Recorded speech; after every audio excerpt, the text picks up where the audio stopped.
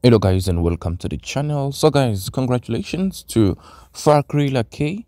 Fagrie Lakay was able to grab a brace yesterday and took his tally to 9 goals this season as Pyramids FC in the Egyptian Premier League defeated Smoha by 5 goals to 2. And what's interesting is that they were losing by 2 goals to nil at first, and then they came back to score 5. The greatest news for Fagrie Lakay's side is that they also secured a spot in the 2023-2024 CAF Champions League alongside El Ali. So congratulations to them in that regard.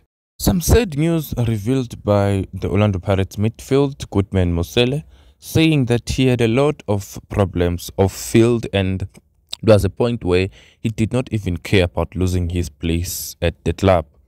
He says it was tough because there was a time when I didn't care if they fired me or not.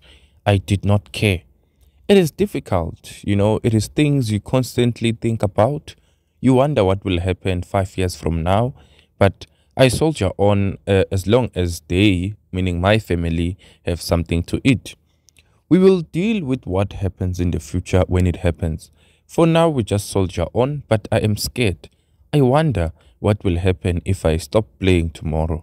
I said to myself, I will eat whatever is eaten at home. Even now, it's not like I am okay, but you will not see it.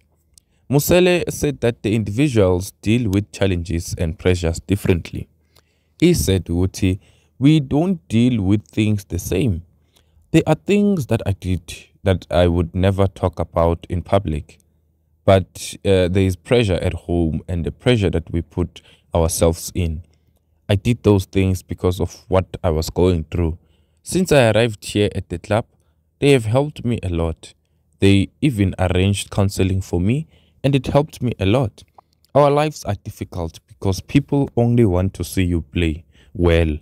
When I play, I always want to make sure that I am satisfied with my performance. Guys, this is what Goodman Mosele said on the Bucks camp on Supersport TV.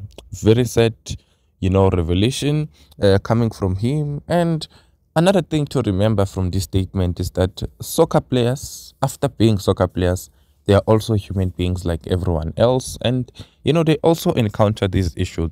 They are not robotics. So I wish him all the best. And yeah, man, I wish most of the players can talk about their problems and then they get counseling, as there are those kind of, systems to help them get through what they're going through. All the best to him.